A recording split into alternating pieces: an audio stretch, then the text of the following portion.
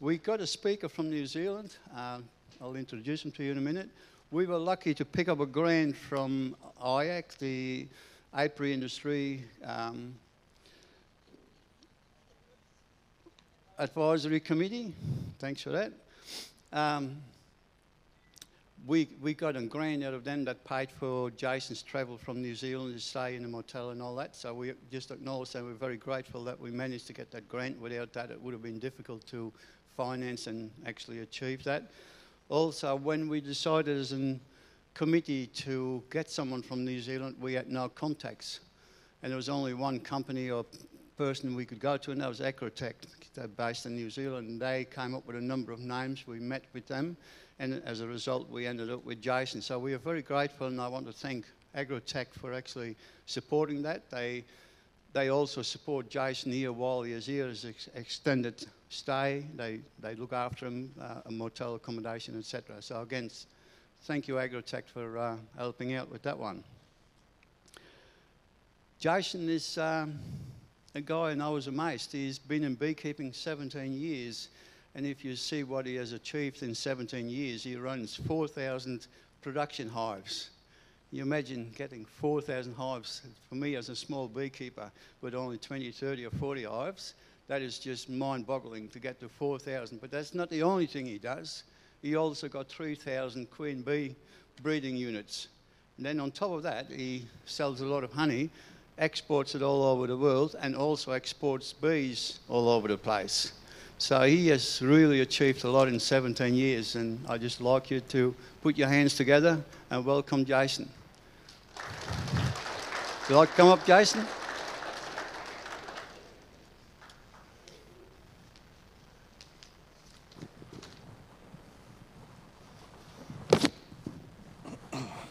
Thank you. You use that mic there. I think I've got this one.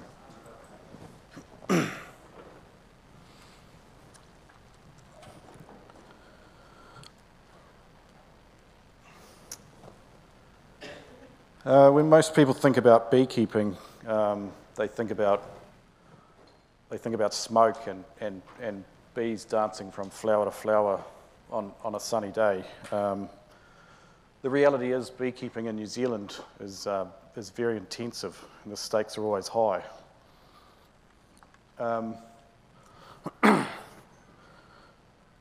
Today I want to talk about my experience with Varroa mite, what I've learned over my career, and by the end of this talk, hopefully you'll be able to use some of my learnings to help you guys deal with Varroa if it arrives in Australia, which hopefully it won't.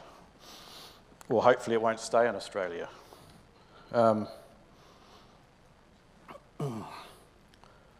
first started beekeeping around 35 years ago as a 10-year-old boy. This was a few hives in the backyard of my parents' property in North Canterbury, down in the South Island. The bees at the time, I remember being a lot more aggressive than the calm yellow bees that we have today. And I remember as a kid, running through the paddocks, being chased by what seemed like thousands of bees. In reality, it was probably only one or two, but it's amazing how fast a kid can run when there's bees after him. At that time, I didn't have any proper protective equipment, so I made do with a large flathead screwdriver as a hive tool, socks on my hands instead of gloves, and a bee suit, which was much too big for me, that I pinched off my dad, who was an electrician. He used to wear those blue electrical bee suits. I used to go out with a local beekeeper. So I enjoyed beekeeping so much. I used to go out with a local commercial beekeeper called Barry Young in the weekends and school holidays. So he would pick me up in the morning in his old Bedford truck. Thank you. And at the time, that truck was probably 30 years old, and this was 30 years ago.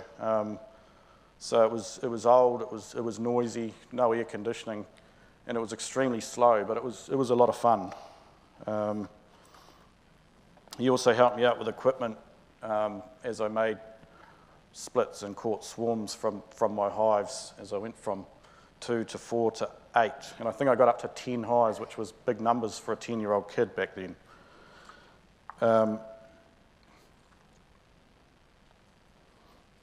Yeah, so beekeeping was easy back then. There was no Varroa. There was very little competition. And I knew that's what I wanted to do when I grew up. As it turned out, when I left school, I went in a different direction for about 15 years, and I went into the marine industry, which took me to a lot of places around the world, including prawn fishing in northern Australia. Also oil field work in the Middle East and various jobs in the marine industry around New Zealand. And being true to being a seafarer, it also got me into quite a lot of trouble. But I won't talk about that today. Another day, yeah. At about age 30, I had some time on my hands again. Just finished renovating a couple of houses, and I had a really cushy number driving passenger boats in the Auckland Harbour. And I decided it was time to get some beehives and try that out again. So I purchased 2 beehives from a lady up in the far north of New Zealand, and went up and got them and brought them back to our property in Glenfield, which was quite central Auckland. From that day, I was fascinated again by the bees, the way the colony operated with the queen and the workers and the drones, all with their different jobs depending on the age of their life, etc. The drones that had a seemingly great life until they were no longer required. I'm hopeful that my wife isn't quite as ruthless when winter comes for me. The way the hive, it really fascinated me, the way the hive expanded in the spring, the way they organised their colonies with the brood in the centre and the pollen outside of that, and then the honey outside of that. And when the timing was right, how they could make such enormous amounts of honey. And then they'd contract again for the winter. Also, the different personalities of the bees. The yellow ones seemed calm and more productive, and the small dark ones seemed a lot angrier and less productive. So from that time, I started expanding my hives again. Went from 2 hives to 10 to 50 to 100 and so on. And one thing that really struck me was how difficult it was to buy commercial numbers of bees, or to buy any more than 1 or 2 hives at a time seemed really difficult back then. So that's how we started our business. We filled that gap in the market of supplying commercial numbers of bees to commercial beekeepers in the industry. We had a strategy of making 3 splits from every hive each year. That would be 2 for sale and 1 for myself. So effectively, we doubled our numbers every year, and we funded it with hives that we sold. So this strategy turned out to be quite sustainable, and it took about 5 or 6 years to get to 4,000 hives. The hive numbers grow exponentially, a little bit like Varroa does. So the demand for bees at that time was driven by the Manuka honey boom, which at the time was running at fever pitch. We had around a 2-year waiting list on hives, and we could name our price. As the saying goes, when people are digging for gold, we sell shovels, but we were selling bees to the people digging for Manuka honey. Over the years, we've changed the direction of our business a number of times as the industry changed. As the huge demand for bees to increase hive numbers around the industry started to slow down, we moved into, or we started supplying hives for pollination services. We also started producing bulk honey, Manuka and bush. And we scaled up our queen raising operations so we could produce and supply quality queen bees to the industry. We also started looking outwards to the world to see who around the world could use the bees we were producing in New Zealand. And we entered the Canadian market supplying packages and queen bees to Canada, or Canadian beekeepers. So now we run around 4,500 production hives and nukes. We've got a fairly substantial queen raising unit, plus we produce bulk honey. This year we'll do around about 5,000 pollination jobs. And we produce and buy bees from beekeepers all over New Zealand, from the top of the North Island to the bottom of the South Island. We package those bees up and export them to Canada. And we do all of this while managing Varroa mites very successfully. So onto Varroa mites.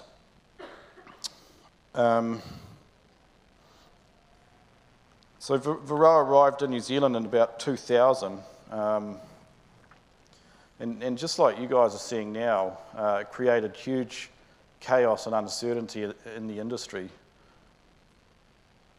Many beekeepers sold up or walked away from their hives. Their hives collapsed and died.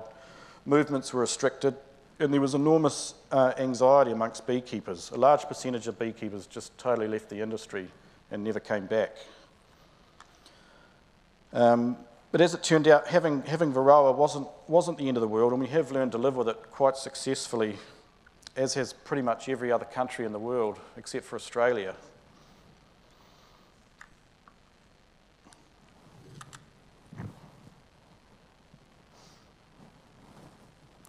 I'll get my second set of cards.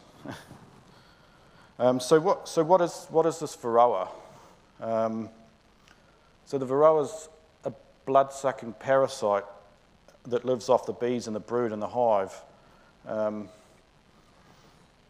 So eventually it kills the hives. We don't see hives last more than probably a year without Varroa treatments. To give you some context, imagine a flea the size of a dinner plate attached to your chest and sucking your blood. That's what it's like for a bee. So it's very draining. How did it come to New Zealand? We don't really know how it arrived in New Zealand. Some people believe it came in on some queen bees, illegally imported. Obviously not from Australia. Now, how serious is it? It's pretty serious when it's not taken seriously enough. I've personally seen Varroa destroy entire commercial businesses. One story that comes to mind, I had a young guy that was doing some work with us for a while, and he went off to run his dad's business, which was down in North Taranaki, which is on the west coast of the North Island. He called me one day and he said, we had a bit of a conversation. We talked about the weather and the price of honey and staff and various other issues that beekeepers talk about on the phone. And then he went on to say that he discovered a new Varroa treatment, oxalic fogging, sorry. His words were, it's so much cheaper, it's more sustainable, there's no chance of resistance developing, and it's organic. And he asked me if I'd buy his synthetic strips because he was going to start using oxalic fogging right across his business. He wasn't doing any sort of monitoring along with it, just assuming that it was working. So I suggested that maybe he should do a smaller trial on just a small number of hives and see, make sure it worked the way he thought it was going to work. But no, he was all in. So he went around about 3 months later with his father, and they picked up about 970 of their 1,000 hives. Sorry, of their 1,000 hives, they picked up 970 empty ones that were dead. And this is not an isolated incident. this has been repeated over and over in the country with people not taking Varroa seriously enough. So how serious is Varroa? Well, if you don't manage it properly, it's pretty damn serious. So the tactics and best practice in my experience, we only use synthetic strips. The way the strips work, you put the strips in the brood, in the brood colony, and the bees, as they're walking around the hive, they rub on the strips, and the chemical rubs on the bees, which then kills the Varroa mite or interrupts its reproductive system.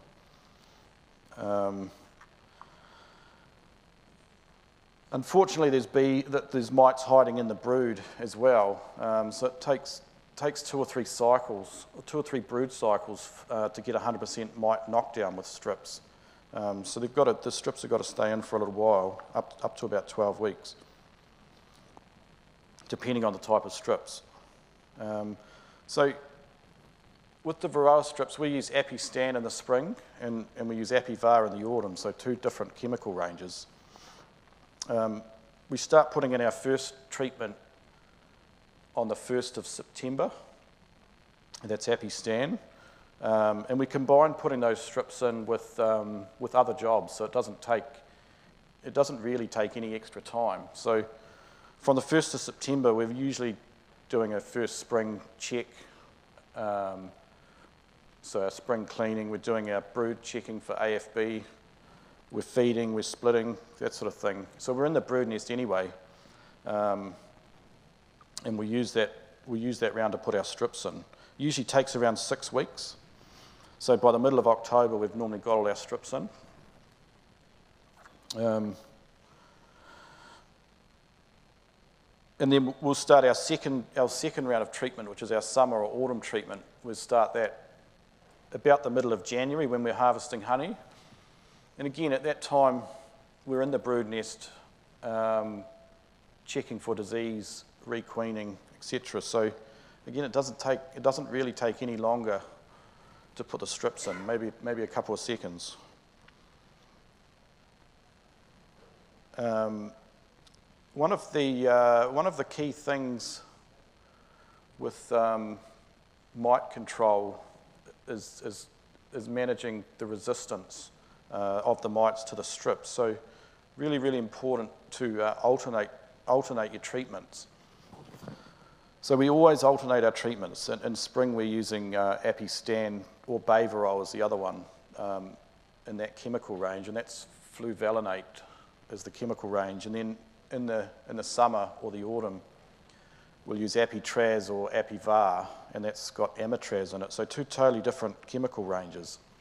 So if we start getting mites developing resistance to the Apistan, for example, when we alternate the treatments to Apitraz, the Apitraz will knock out those mites, that resistant line of mites, and they'll disappear.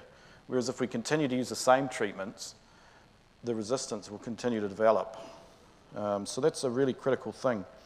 Not everyone in New Zealand alternates treatments, and you may find that that's what happens here as well, but you get used to people get used to one treatment and think, oh, that worked well, and they just keep using it. But it's really, really critical to alternate your treatments.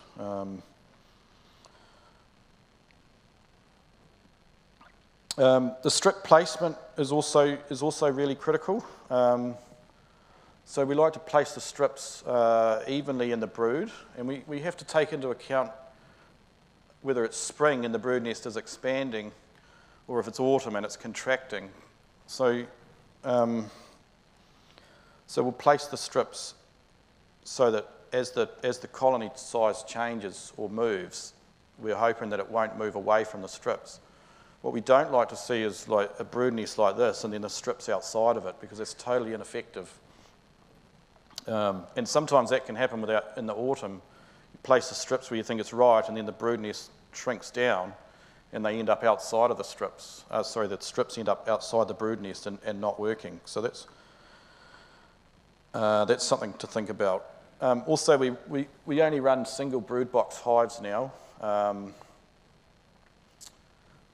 So with most of the strips, with all of the strips that I know of, it's 2 strips per brood nest. So if you're running a double brood hive, then instead of using 2 strips, you need to use 4.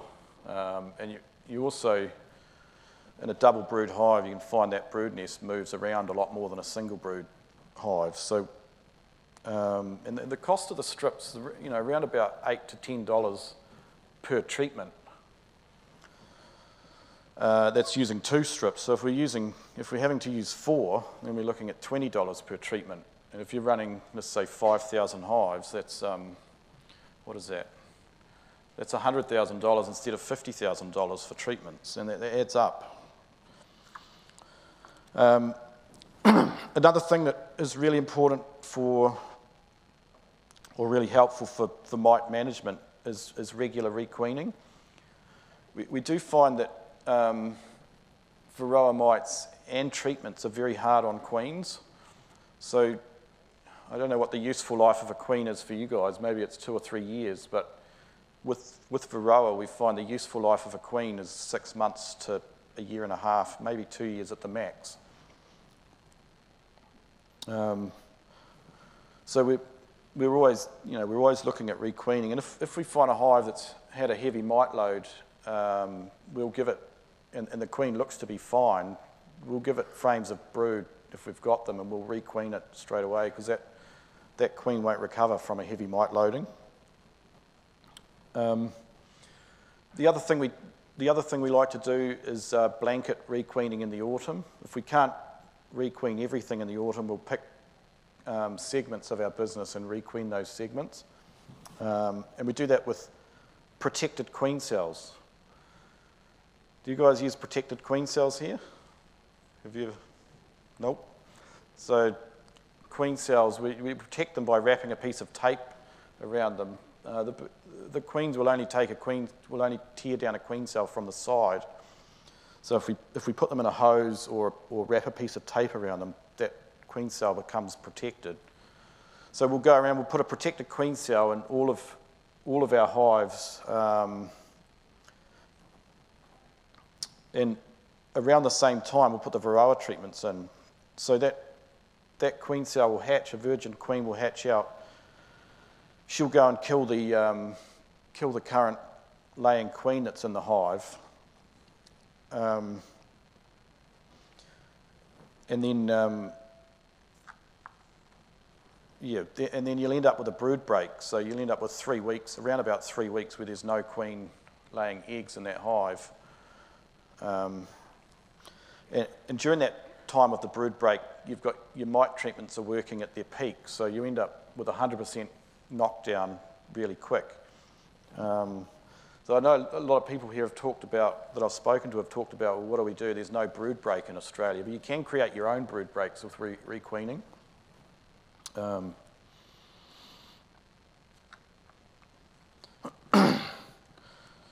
I think they're the main things with Varroa, the Varroa management.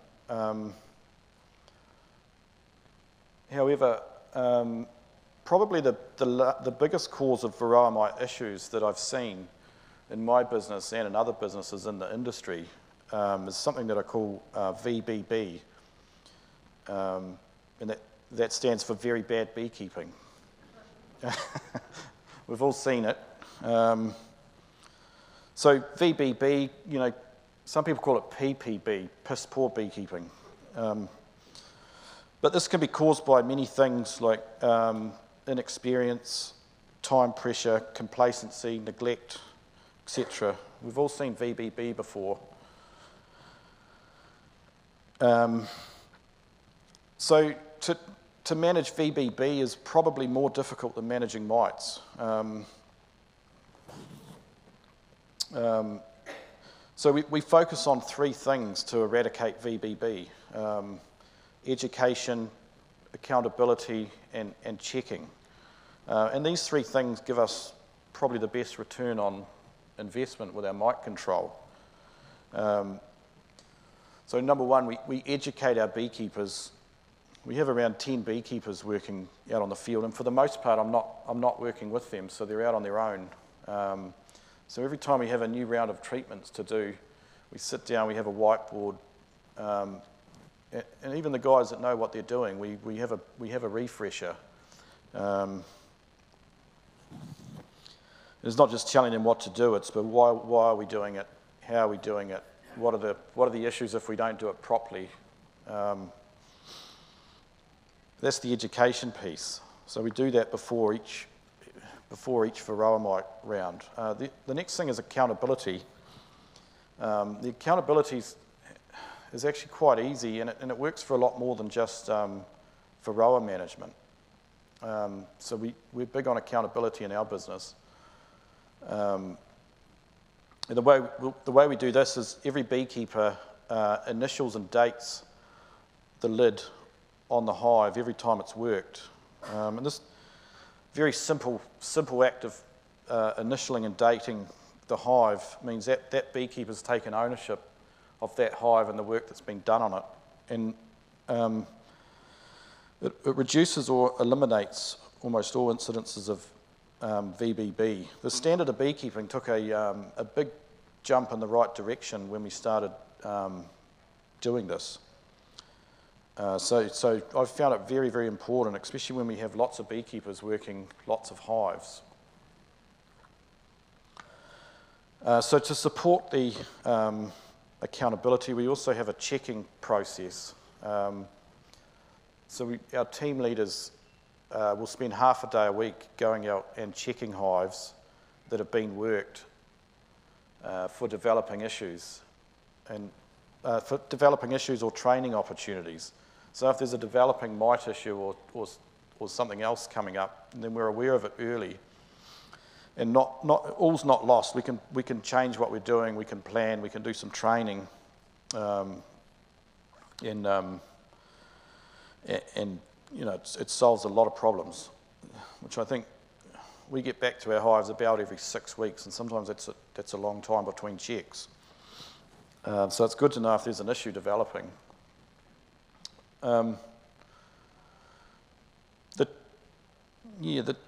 The checking and the initialing, it was at first very difficult to get that across the line. Like the beekeepers were not keen on it, neither were the team leaders. But once they started doing it and started seeing the benefits, you know, they all got on board with it. So you just think about this, think about the checking like getting your prostate checked. No one wants to do it, and no one wants to get it done. But once it is done, you're glad, because either there's nothing to worry about or it could have just saved your life.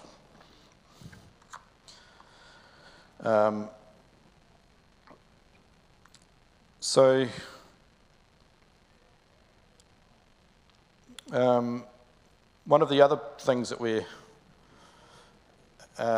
of the other big challenges is putting our bees in stressful situations. In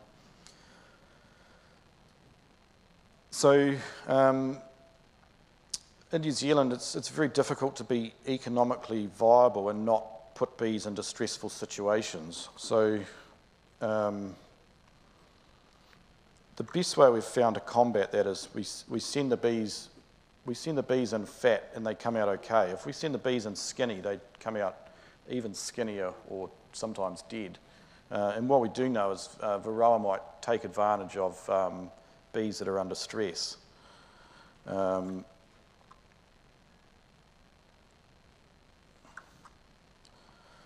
So we saw this quite clearly in New Zealand this year because it was quite a wet spring, summer and autumn, and there was very low honey production. So the bees that we brought out of our winter sites and sent into pollination, to do this they go into large dump sites with 500 or up to 1,000 hives, and then they go into kiwi fruit or avocado orchards where they're competing with lots of other hives in the area, and they're also on a single low quality pollen source while they're in those orchards. So they're under a lot of stress. Then they come out, they go back into dump sites, then they go back into their honey sites. And what we saw this year was that the bees that went into pollination, when they went back to their honey sites, they had much higher mite loading than the bees that hadn't gone into pollination.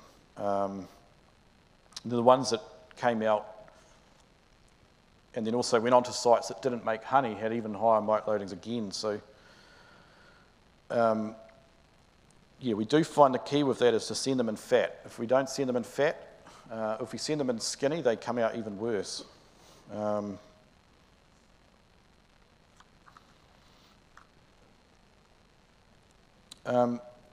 So, in conclusion, we're not sure if Varroa is here to stay in Australia. You guys you're doing a pretty good job of eradicating it by the looks of it, and if you can eradicate it, that is by far the best thing to do. But if not, while that'll be disappointing, it's not the end of the world and it's not the end of the industry.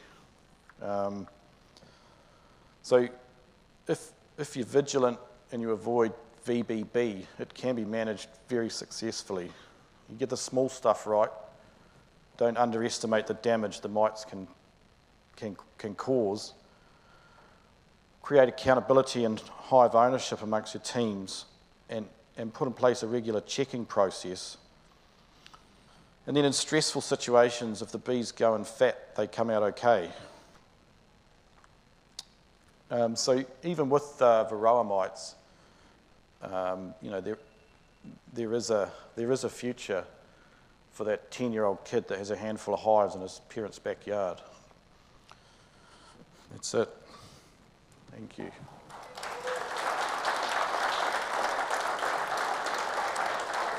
So I think we've got about 15 minutes for any questions. Is that right?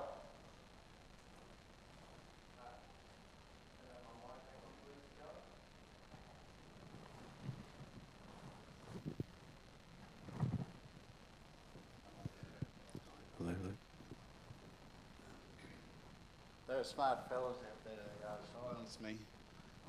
Yeah, we take questions, times on there. We've got about 40 minutes, so there's plenty of time for questions. We've got 2 mics going around, and it's not... Oh, we're back on there. Thanks. There's plenty more time.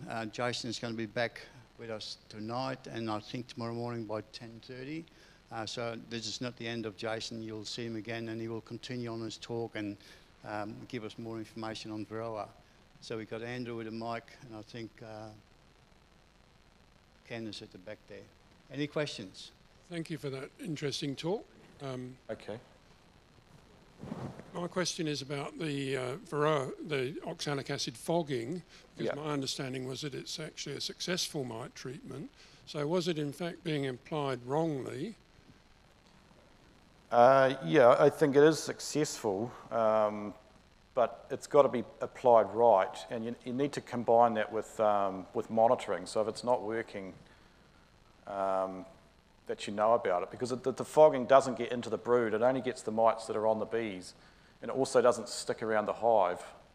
So once you fog it, it kills the mites on the bees, and then it disappears, and then you've got mites inside the brood that come out afterwards.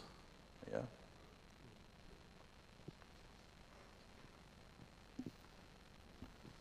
Thanks, Danny Lefeur from ARBIC. Great messaging, great presentation, thank you.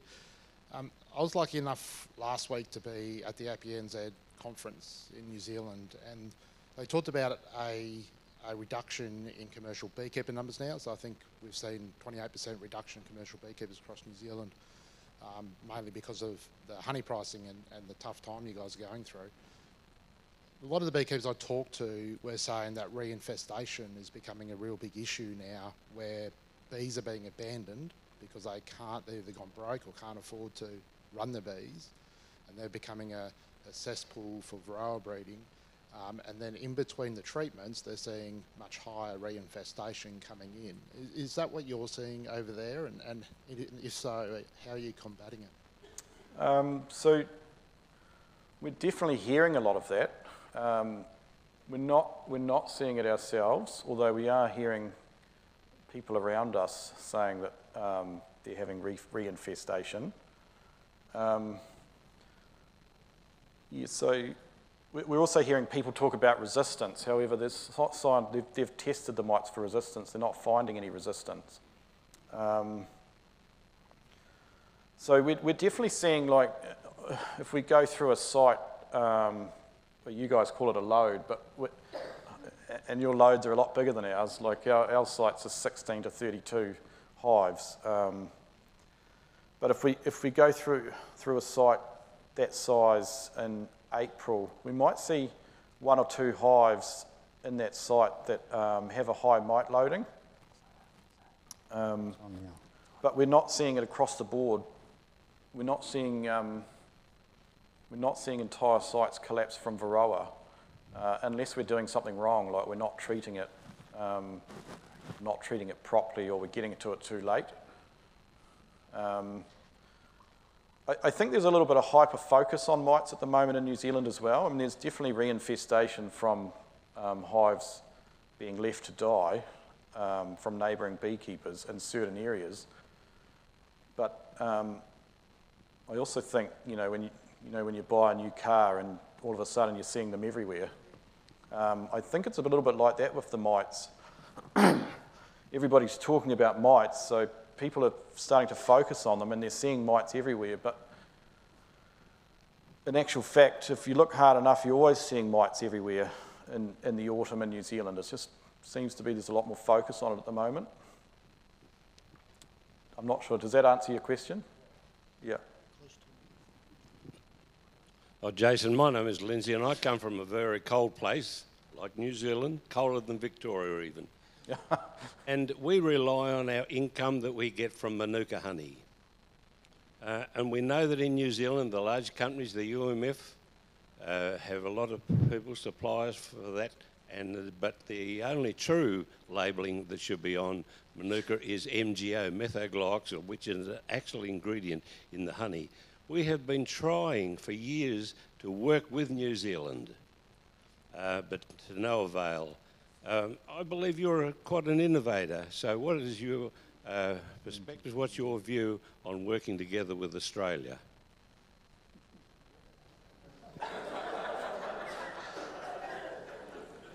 How many other Kiwis are there in the room? Yeah, look, I'm all for working with Australia on Manuka honey.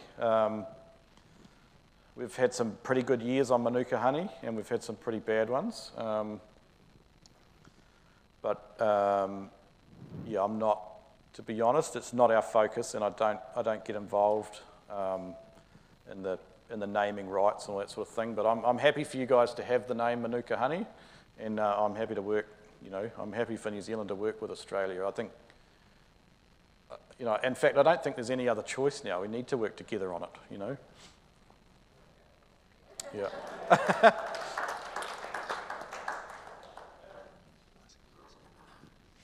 Hi, my name's Liz Baker. I just had a question about what your view is of the impact on the hobby beekeeping side of things. Obviously, you're commercial, but what happened with the hobby beekeepers when all the Varroa sort of came about and took off? And Yeah, I mean, we used to sell a lot of bees to hobby beekeepers, and the thing we quite liked about selling bees to hobbyists, it's like reoccurring revenue because every year the bees die.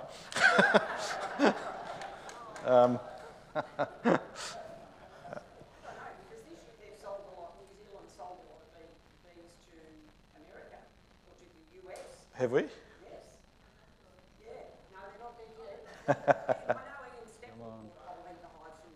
Ah, yeah. Oh, North America, yeah. Canada, yeah. Yeah. I think, I mean, there's some very good hobbyists out there that take it seriously, and the hobbyists love trialling different sorts of treatments, and different ways of doing things, which is great. Yeah, I suppose the impact on hobbyists is you can no longer just have a hive and leave it in the backyard. It needs to be treated, and if you're going to try different treatments, it needs to be monitored and treated. And some hobbyists, you know, are good at it, and others get their hives and, you know, forget about them and then replace them in the spring. Does that... Do they? Yeah. Yeah. Yeah. Yeah, question over here. Yeah. G'day, Jason. Lindsay Callaway from G'day. Malden. With your forced supersede during autumn, do you have a percentage success rate for that? It really depends on the weather, but if we can do it in February, we get, you know, as long as the weather's reasonable, normally we get 90–95%.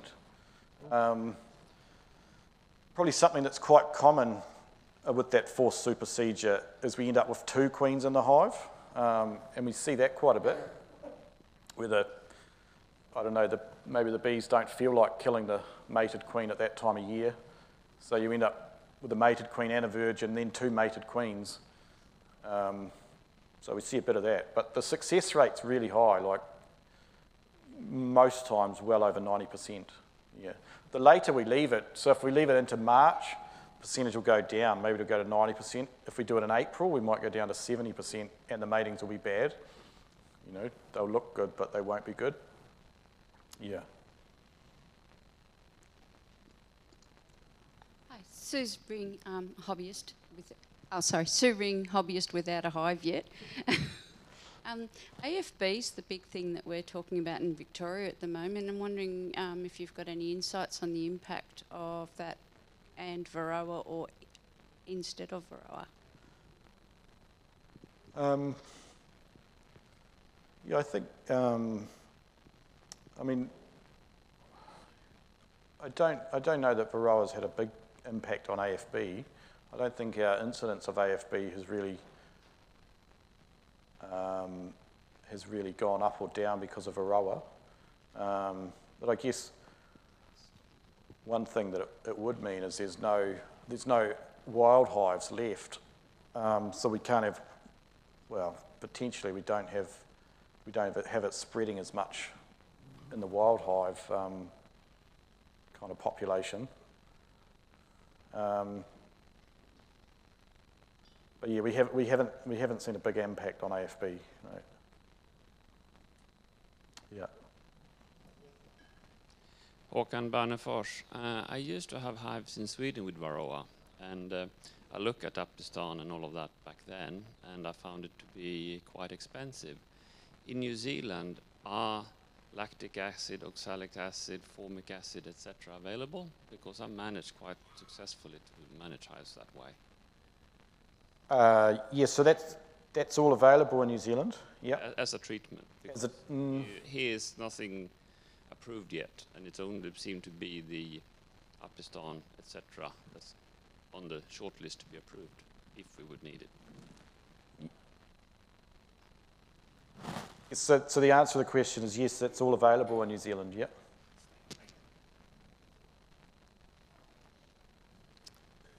G'day, Peter Debicki. Just a quick question in relation to how the actual Varroa mites affect the strength of the hive in spring, and the way that, does it have any actual impact on the swarming drive and surge at that time? And yeah, what has been your experience, you know, prior to Varroa and after Varroa? So I don't think it has any major effect in the spring. So usually when the bees are coming out of winter, the Varroa mite levels are very low anyway. And so we put our strips in at the start of September, and I suppose when we're getting to October, we're starting if the hives that we haven't got strips in, we're starting to see mites on the drone burr comb as we're cracking. You know, as we're separating the boxes, you know how there's drone burr comb on top of the frames. We would see mites on those, but we know drone comb is like a mite magnet. But as long as we're getting our treatments in on time, we're not seeing any impact in the spring with the spring build-up at all.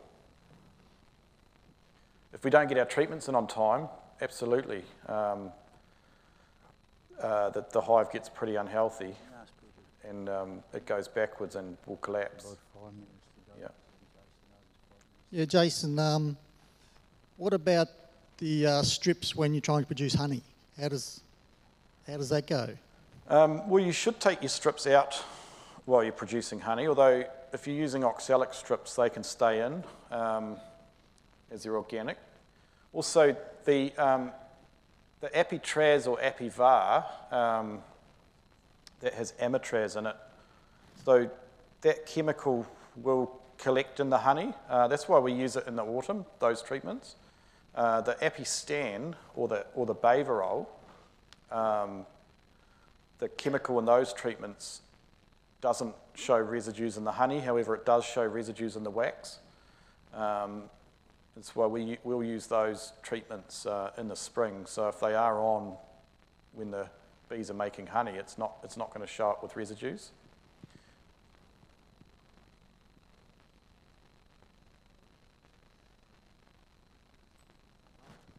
I'll have a question, thanks.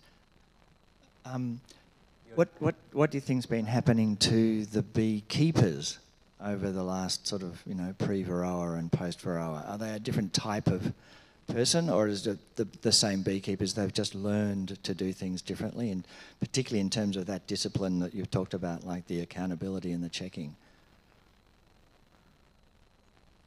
So, for example, did that young fella, did he not have certain attributes of the way he had to think and operate, or was it just like a bad decision that was unlucky? Yeah, I mean, I think you do have to be disciplined now. Like, you can't just leave hives to fend for themselves. So if you're not getting your treatments in on time, if you're not checking for issues that are developing,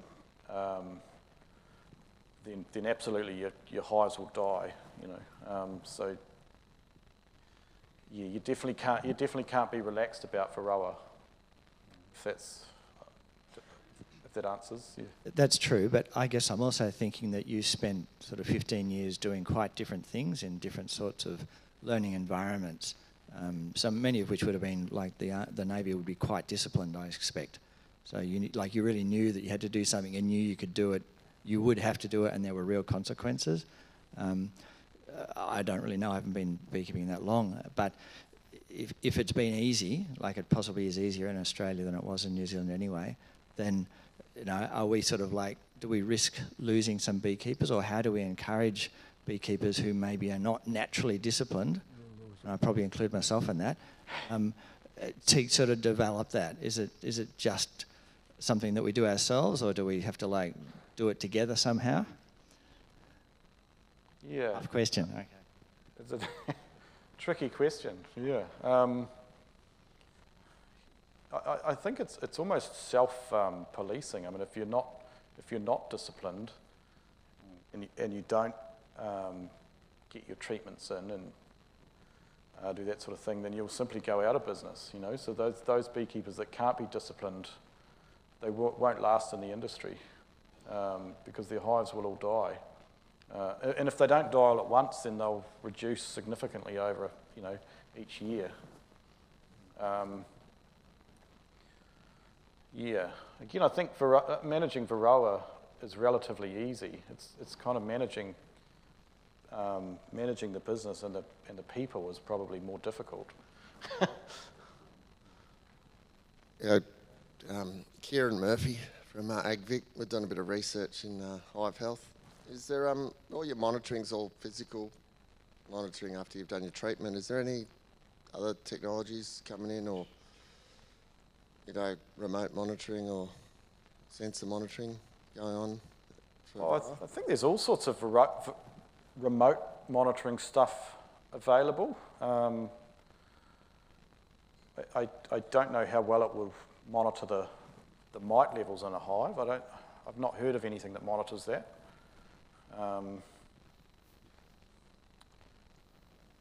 Yeah.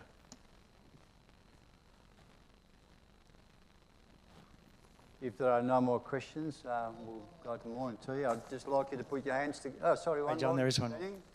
Go. I'll help you out, John. Another question. Monitoring. So you guys, I assume, would be doing alcohol washes for the... Or could you just talk about how you do your monitoring and whether you do it pre and post application, and also your thresholds. So what do you use as a guide to understand mite loadings and if those mite levels are taking off? Yeah, so for the most part, that's visual. So we don't, for the most part, we don't go around and routinely monitor for mites unless we're seeing an issue or a reason to monitor them. Needs to be a quick one. So I don't know that many beekeepers in New Zealand do that. Like you maybe have this idea that you've got to be going around every 3 days and monitoring for mites. But I think the reality is it's not like that. So generally we can see if there's mite issues developing because you start to see the mites. We do monitor the mites in January and February with alcohol washes, but we do that for a different reason. We do that because we have a requirement to export bees into Canada. We have a requirement to have a mite level at a certain level, to have a mite numbers at a certain level. So, but aside from that, unless we're seeing issues or unless we have a reason to go around and start monitoring, generally it's visual. You know, you can see visually that you've got, oh, there seems to be a lot of mites, and we might start looking into it deeper. You know, yeah. Jonathan, Chevra Honey. I just want to reiterate about the honey production. I'm a little bit worried about the inclusion of chemicals and the effect on marketing raw honey, especially the premium honeys. Yeah. And what are our obligations to declare chemicals on the ingredients or part of the process of keeping or processing honey. And pollination, I understand, probably you'll get away with having chemicals in the hive, but actually selling a natural product to people after a chemical impact, please? So like I say, the Apistan or the Varroa, those residues don't collect. So if you tested them, they don't show in the honey at all. The Apitraz or Apivar, you do end up with Amitraz residues in the honey. But are you talking about being organic or? Yeah. So our honey gets tested for all those things, and we're not seeing residues in the honey. However, I don't see statements anywhere saying, you know, mite treatments have been used in the honey, but it hasn't caused an issue for us, no. Thank you very much, Jason. As I said earlier, Jason is only just warming up. He will be back tonight. The whole evening is all about Varroa, and he'll be back on at 1:30 tomorrow afternoon. So there's plenty more opportunity to ask questions. Jason, this is just a small talk of our appreciation for you coming out. Oh, thank you. Enjoy it. Thank you.